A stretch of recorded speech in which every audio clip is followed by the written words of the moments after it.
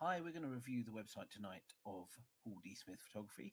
Paul's a portrait and sports photographer based up in Yorkshire, in Hull, and we're going to take a quick look through his website.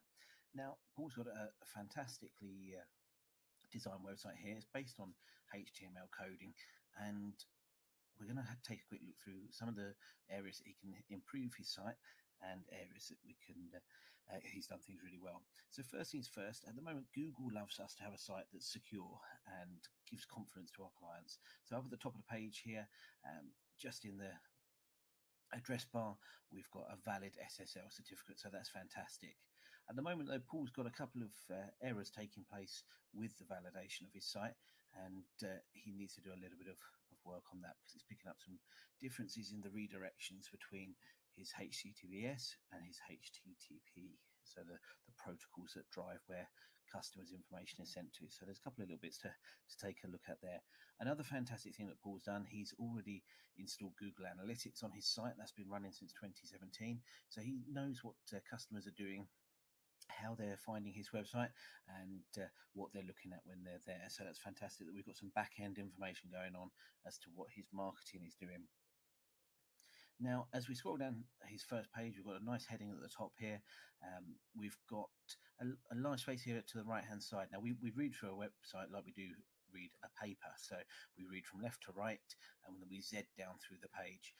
What I would recommend, Paul, is up here in the top right-hand corner of the page that we put some contact details up here, because it's one of the places that we tend to look for contact details straight away. And then again at the bottom of the page down here in the footer, it would be quite easy for us to have some contact details, some details of how to find us, where we're going to, details like that. So that's about the header bar. One of the other things I would do with this header bar is, at the moment, it's very much left justified. Now I'm looking at this on a 27-inch iMac, so I've got quite a margin down the page here on the left hand side. What I would recommend, Paul, is moving this menu bar so that it just lines up with the boxed content that we've got further down in the page. Then we know where to look. At the moment there's about half a dozen pages to your website. If we click on the galleries, we've got 4 different galleries that are here. We could think very carefully about the way that we word these galleries, because we can give them a little bit more appeal than just traditional photographers' terms.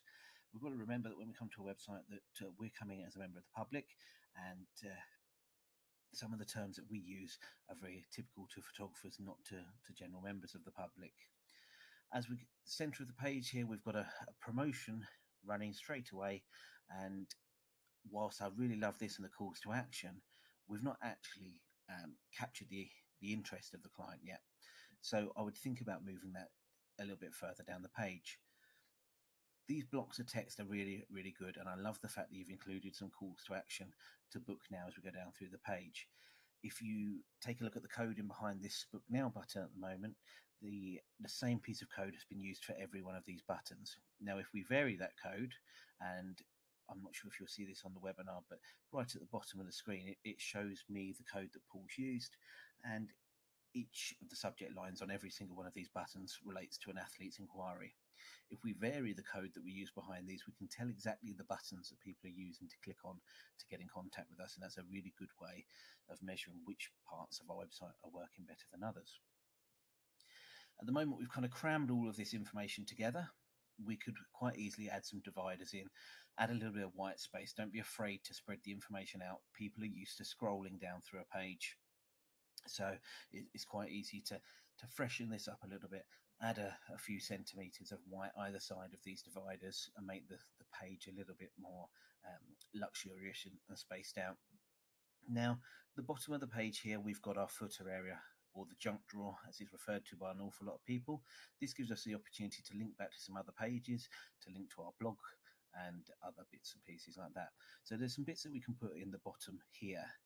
Now, one of the things I have noticed, Paul, is that you've got in contact via the British Institute of Professional Photography, and I know that you're a member of the Guild of Photographers as well. Including their logos at the bottom of the page here really does give the public trust. They might not necessarily know what the logos mean, but if you're a professional in IT or in electrical or plumbing or any other business, you tend to know that legitimate businesses are registered with trade associations. So it gives a little bit of peace of mind. Another great one is the Federation of Small Businesses. And again, they just give the public that little bit of peace of mind that you're working with somebody that's accredited and professional. So the trade logos go in really well here. One thing that you've got further tucked away in the site is testimonials. Now, testimonials really build trust because there are other people that you've helped before, that you've done a good job for, and that are really pleased with the final outcome. Introducing some testimonials on the homepage give us the opportunity to talk to people about work that we've already done.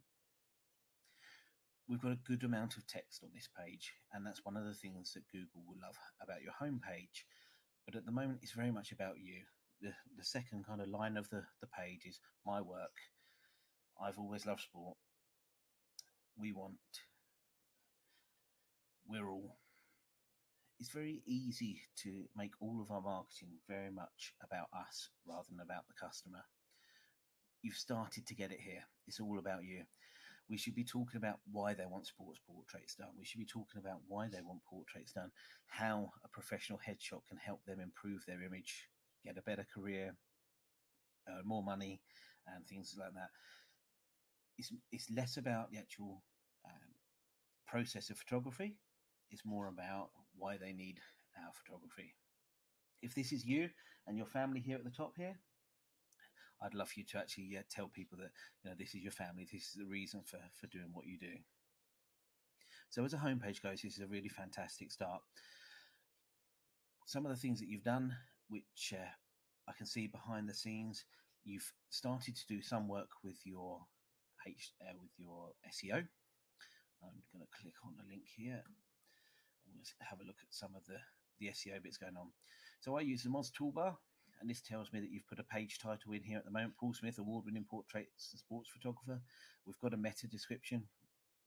Both of these are really nice length.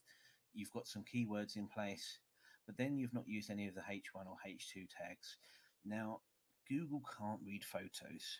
Well, it can, but not intelligently as it would like to at the moment. So when Google reads your page for the first time, it reads this information here. And this is all text-based information.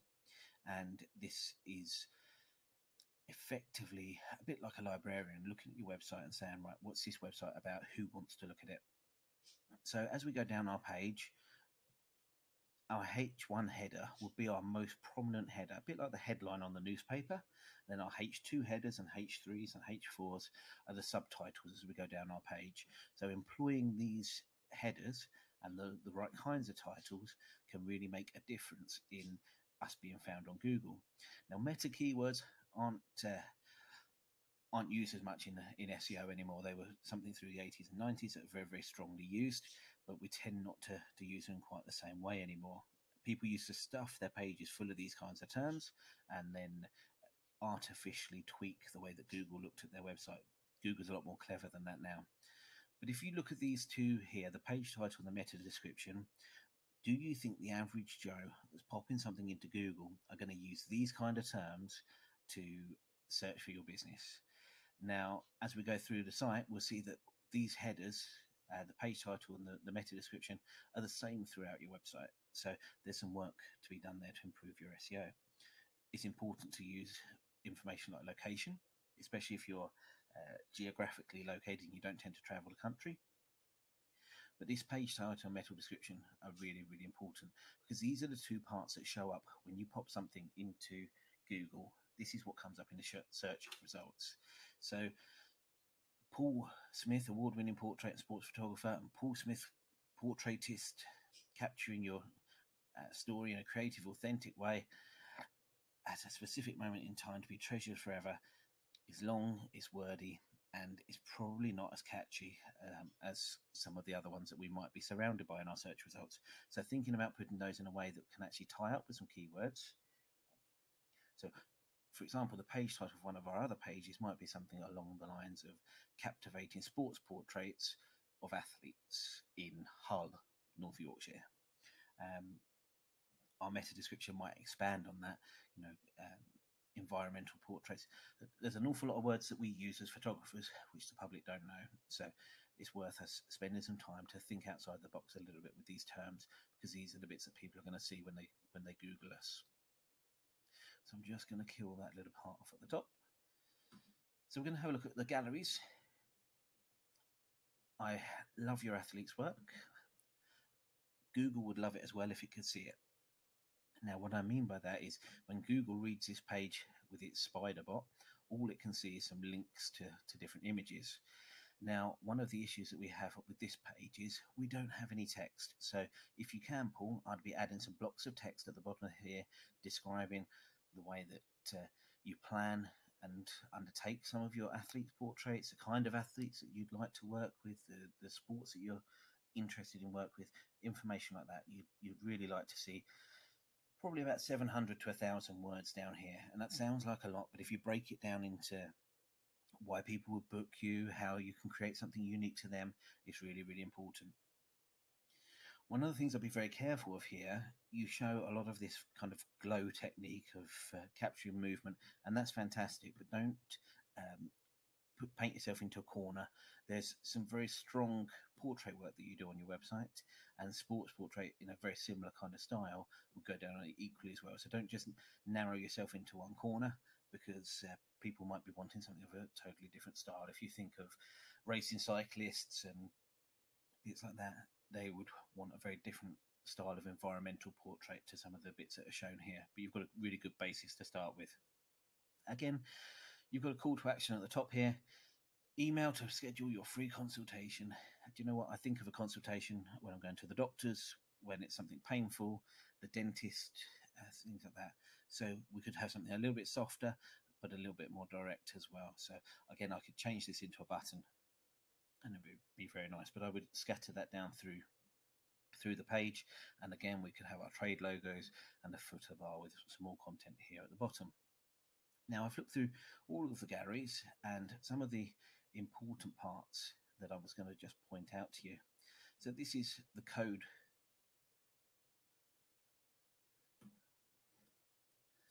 I'm just going to try and pull up the same piece of code here.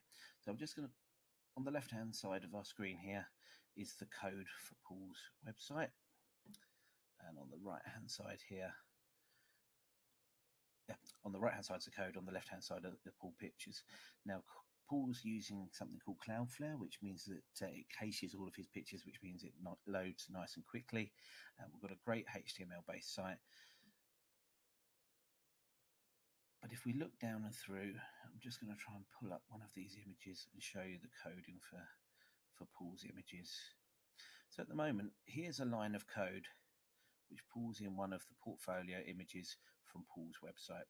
Now this image is in the folder called Portfolio, in the folder called Athletes, and then our image is called DSC 1941/new. Now that's the file name given to that file fresh out of the camera. Now, when it comes to search engine optimization, if Paul had chosen to rename these files and call them something like athletes portraits indoors, gymnast sports portrait #1, bits like that, then that would all help towards the SEO around this athletes page if he's chosen a keyword like athletes portraits. It also gives us, when he loads it in, the opportunity to add what's called some alternative text. Now, if you look at this one here, it's, again, the image is spin 14. So we could have that changed to cyclist in spin class 14.jpg. And then we've got here what's called our alt text.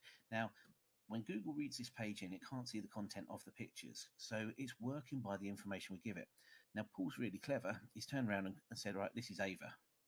Well, Google really loves you, Paul, and thanks for telling it it's Ava, but you could have put something like sports portrait of Ava in gymnast, trampoline bounce, or gymnast pose, whatever this pose is called. I'm not an athlete, so I'm not 100% certain as to what this pose would be called, but you've got the opportunity to include those keywords in the alt text phrase so that you can actually tell Google what's going on this page. When Google sees that all of these different sports portraits all are around the subject of sports, then it knows that this page is about sports when people are looking for sports portraits. One of the other things I've just noticed here as well, a little bit further up the page, we've got the email to part of Paul's website. And here's the code for it, hidden behind the scenes. Mail to Paul at Paul D. Smith. One of the things that will be happening, Paul, is this email can be picked up by a spider, a robotic piece of software, and you will be getting some spam emails from time to time because this is literally unhidden software in the background. So that's just one of the things that happens across all of your images. So we need a nice SEO friendly file name, a nice SEO friendly alt text, nice SEO friendly descriptions for these pictures, and that will help you rank. And then we need 600 to 1,000 words ideally at the bottom of the page here about the subject that you're talking about. Portraiture was the same, a nice selection of images, some really good reasons to come along and get involved and have a session with you. Really beautiful selection of pictures. We need some text, some things that Google can do. And if you're going to put some text on the page here, it needs to have, as I say, some H1 headings, some H2 subheadings. It needs to have some text, and you could break this gallery up into 2 or 3 galleries down the page with some text in between sessions. You've got to think about what people are going to ask you when they're looking to book a session. The kind of work you're doing, is it fashion work, is it people's general portraits? Have a think about the things that they're going to ask, what they might need to wear, some of the things that kind of handhold them, and give them a reason to pick up the phone and talk to you. We'd also scatter some calls to action through there as well.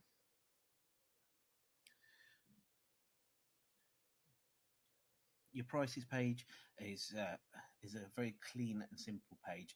At the moment, we've got 3 different buttons through the middle here that talk about our athletes, headshots, and portraits. To be fair, Paul, I think you could probably add all 3 of those in a row down the page, pop a picture beside them, and make it a very simple menu of pricing. I think at the moment these parts are probably getting lost, or you could add this pricing information onto the gallery page as part of the wording that you're putting into place. Again, we need to do a little bit of hand holding, what's involved in the session. Are there some reasons that we can get involved? Give them reasons to pick up the phone and talk to you. So we talked about doing some basic SEO to some of the pages. This page here is your About Me page. Here's the hidden reviews. If I've not made it through to the 3rd kind of page of your website, I've never seen these 6 reviews. So I'd make sure that these reviews, along with the picture that you've taken of the person, were kind of scattered through the website already, so that they're actually giving you some love.